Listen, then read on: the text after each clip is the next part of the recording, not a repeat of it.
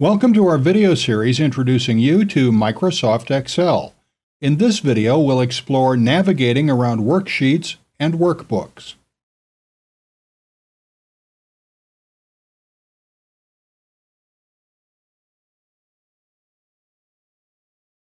So in this video, let's dive in a little deeper into worksheets. We've previously touched on the concept of worksheets and a way to think about which worksheets to include in a workbook.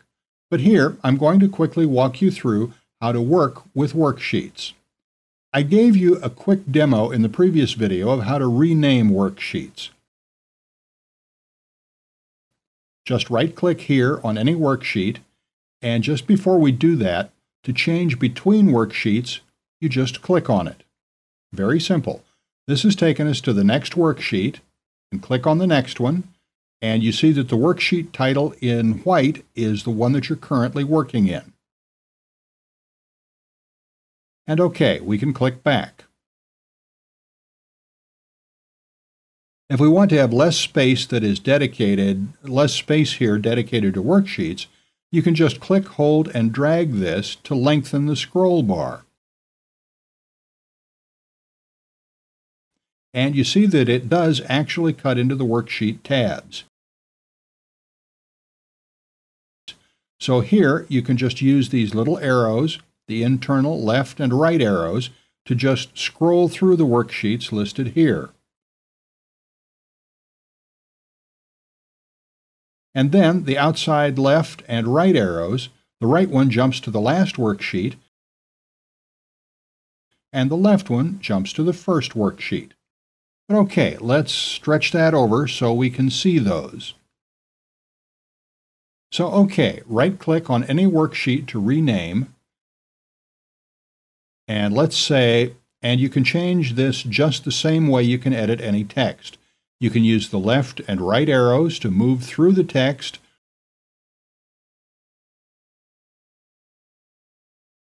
or use the home key to jump to the start, or the end key to jump to the end, or you can click the cursor wherever you want to make selections.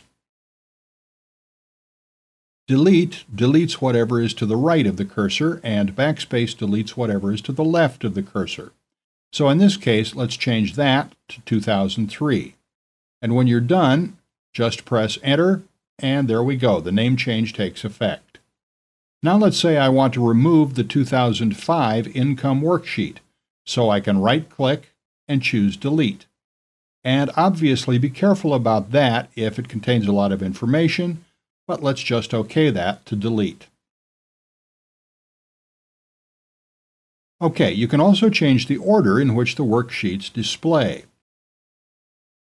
If you just click, hold, and drag on any worksheet name, you can move it.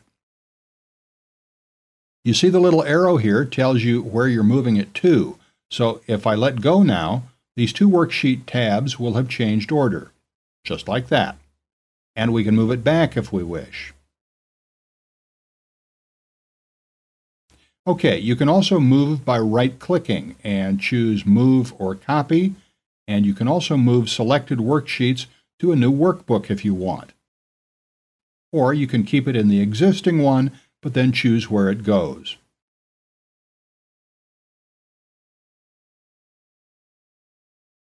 We can do Move to End, create a copy, OK, and there we go.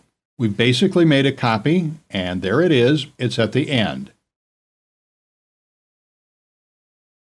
2003 Income, Copy 2. You can also right-click and insert, and just click on Worksheet, and OK. And now we have Sheet 4 here. And if we want to move that, of course, just click, hold, and drag it, and we can move it to the start if we wish. Right-click and rename, and let's just say 2002 Income. And then, if we right-click, we can select all sheets. You see that all the tabs have become white, and that way you can make copies and so on if you wish. Also, you don't have to just right-click here. You can also insert worksheet, Use the Insert menu and insert worksheet, and there it is, Sheet 5. You can also go to the Format menu, Sheet, and rename, or even hide. And actually, just before we get to that, I need to explain a point. When I just inserted sheets, because I had all the sheets selected, you see I had 4 worksheets already selected. You see that when I inserted sheets, we automatically inserted 4 new sheets. Sheets 5, 6, 7, and 8. So let me just right-click, delete. OK. Right-click, delete. OK. Right-click Sheet 7, delete, and OK. And Sheet 8. Now let me demonstrate how to do multiple selections. So you can right-click as shown and select all sheets, or you can hold down the Shift key and click, and it selects from the first sheet you selected to the last sheet you click on. So if I click on the end, that sheet is selected, and hold down Shift and click here, and it selects from there to there. It selects from start to end. Click here and you see how that works. Alternatively, if you hold down Control, the CTRL key, you can select sheets which aren't directly next to one another.